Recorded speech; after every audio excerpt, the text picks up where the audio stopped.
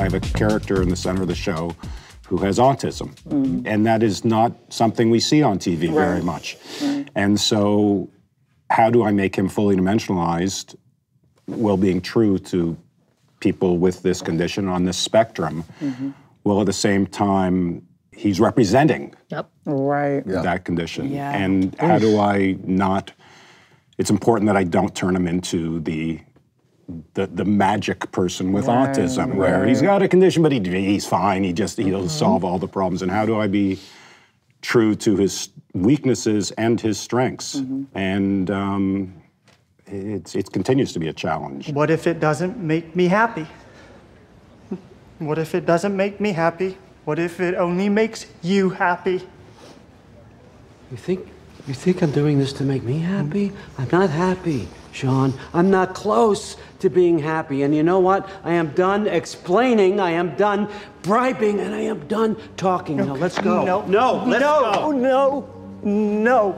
No, I want to make my own decisions. Do you hear from the autistic community a ton, or people? Yeah. We have, I think they're very grateful to have themselves represented on TV. I did a show called Alphas, and we had and it was kind of a magic autistic character, but the performance was so excellent, because it's a superpower show, he had superpower, but his normal performance, and that community was so interested and grateful that we actually engaged with them and asked them questions. But you do feel like, are you representing the autistic spectrum or this guy? Yes. And the more we did this guy, the better it was. Yes, absolutely. Yeah, not every autistic person, but this person.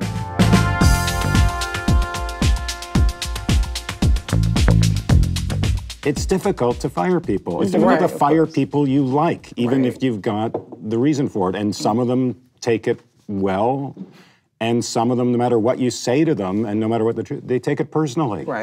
And it's not fun. It's not a fun part of the job, but it is part of the job, and you have to have your attitude. Especially when they've done nothing wrong, right? When it's just a story. Because then it's like, it rarely happens in the world that you get fired and you didn't do anything wrong. Exactly. So that's a In fact, usually it's the opposite, because no one would care if the person died if they weren't giving a good performance. So if you're actually... I did,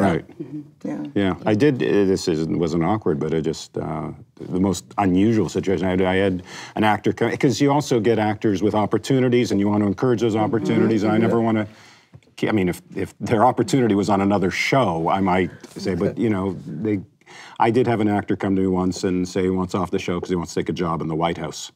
Okay. That's a yes? Did you say no way? Well, it's funny because I say it was very early. It was Cal Penn, and he did go work in the White House for I think 2 years. But it was like, I said, yeah, and then I said, sure, we'll work. He gave me really great notice, lots of time for us to give him a really good story to send him off. But as soon as he was done with me, I get a phone call from his agent or manager saying, don't worry about it, it's not gonna happen. He's an actor, he'll change his mind. He's gonna recognize what the money difference is, and he's not, there's no way he's going. And he went.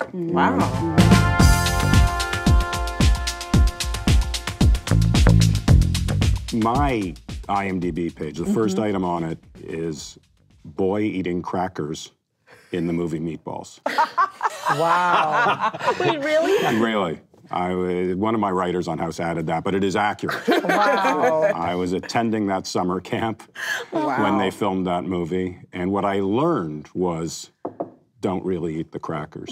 Because they're gonna do. You learned to pretend. Yeah, I learned to pretend. Use your imagination. Yes. Hi, I'm Peter Morgan. Hi, I'm Courtney Kemp. Thanks for watching. Thanks for watching. Thanks for watching. Thank you for watching The Hollywood Reporter on YouTube.